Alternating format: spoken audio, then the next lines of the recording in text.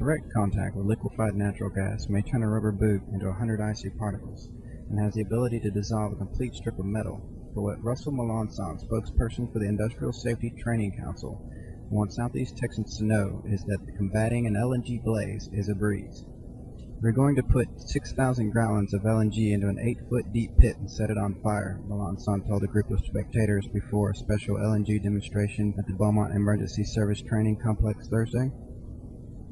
And what we're trying to do here is dispel some of the myths about LNG and its properties to show that it's not as bad as what some people think it is. Saying that he would rather encounter a turned-over tanker of LNG than a tanker full of gasoline, added that there may not have been instances in which LNG has created an emergency situation. This stuff is not as bad as many people think, he said. We just simply do not have many cases in which LNG has caused an emergency situation. But we are here today to learn how to combat an emergency if a situation arose.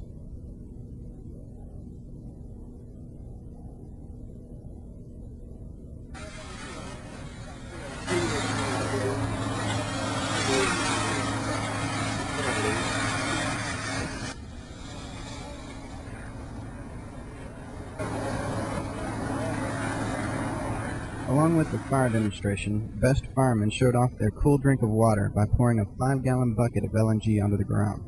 Cold vapors swept across the ground, but ultimately harmed nothing. A rubber boot left in the LNG pit, however, could not boast such a pleasant ending. A firefighter struck the frosty boot with a hammer only 3 times before hundreds of icy particles littered the ground, and a steel beam left in the pit too long was completely dissolved by the chill, leaving behind only the rope once tied to a beam dangling in the wind.